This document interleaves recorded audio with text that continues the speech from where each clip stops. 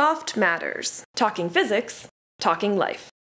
Today on the Physics Factor, I have the pleasure of chatting with physics professor Franck here at Cornell University. Thank you so much, Carl, for joining me today. The first thing I always like to ask people is, how did you get interested in physics? I grew up in a culture where a hobby called amateur radio was very popular, and also where it was a cool thing to be able to build electronics and things like that. So I kind of learned a bunch about that, and I really loved, getting books out of the library as a kid that were sort of project oriented. Wasn't particularly good at it, but I really enjoyed doing it, and I sort of thought of that would be fun. And that amateur radio club stuck with you, because I know you have an outreach project. Yeah, I'm still doing it. Well, it's sort of funny because now that I have more time on my hands, it's fun to go back, but also to try to make it contemporary. We recently got an email from the department. Actually, Carl's doing an outreach project with 4-H coming up, where you're building crystal radios. And I realized I don't even know what a crystal radio is. Well, it really is old school. But when we were working down at the Science Center, my oldest son put together an exhibit. Kathy Kraft, who was exhibits coordinator, had a really good remark. Picture the following situation. It's like 100 years ago. You're on a farm in upstate New York or out west or whatever, and the family doesn't have any money, no money. Okay. Things are tough. And you're rural, you don't have electricity. A boy or girl in the family is reading this magazine, and it's telling them how to build a radio. And it's really amazing because you can build this thing, and maybe with that wire fence that's out there, keeping your cows in place, you suddenly have built this thing that's incredible.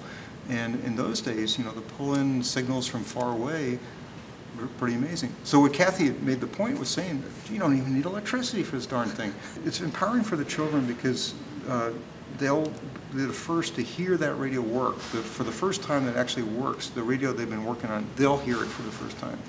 We may help out, like if it doesn't work, maybe you should try this, maybe you should try that. But the other thing is, if they've got some real patience, when they go home, they'll be able to experiment and discover, oh yeah, that fire escape or it's working for an antenna up ground. Nice. So it's the kind of hook, that gets us in there. And then you can sneak in the physics too.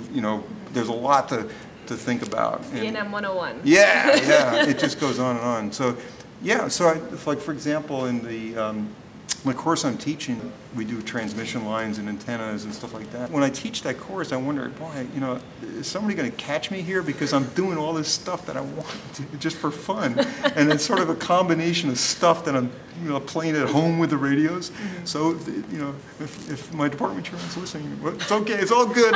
We're still learning the physics. We're still learning the physics. Yeah, it also involved me in the community a lot because, again, as a later in life kind of activity, I got to rejoin the amateur radio community. Like I gave a lecture, quote lecture to our club at the end about antennas and stuff like that, and it was pretty good. There were things that I was learning about radiation resistance really and wanted to explain it, but there was a lot of practical stuff, and I realized afterwards, I'm no better at making that antenna work than most. I'm worse than most of these people because they've done it more, and so it was sort of it's a good to learn. It's kind of humbling. Yeah, it's humbling, and you realize okay, I might know the science, but the technology, it's like a little bit different. Yeah, like. I'm curious though, because you started out in this kind of electronics interests, and now your research is in biophysics. Right. So how does that transition Well, actually, it's circling back again.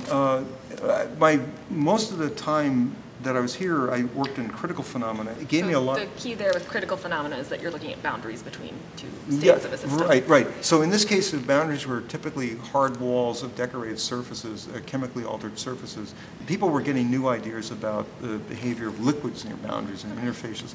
It was very natural to start moving into biology because they were starting to look at interfaces. It brings this whole business of telecommunications back in because when you look at the world of biological physics or biology and what physicists can do, it's all about measuring stuff and what's interesting to measure.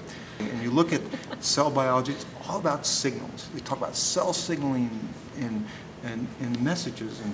But when you crack open the books, you don't see any numbers.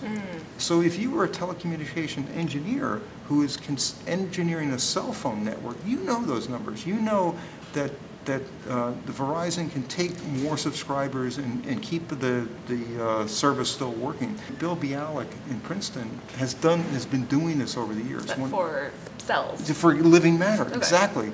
So he starts to lead us in that path, in that direction of quantifying information flow in living matter.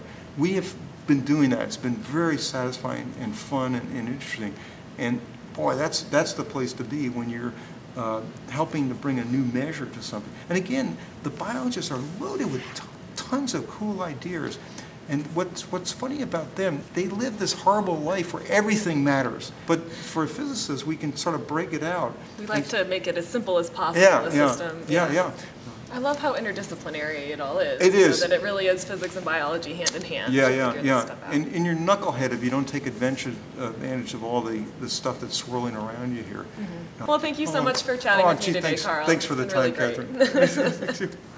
The great thing is we give a sort of like the notes skate. If there's anything wrong with this thing, we got the parts and stuff like that. Mm-hmm. And one of my son's buddies had built it at a science center and it wasn't working.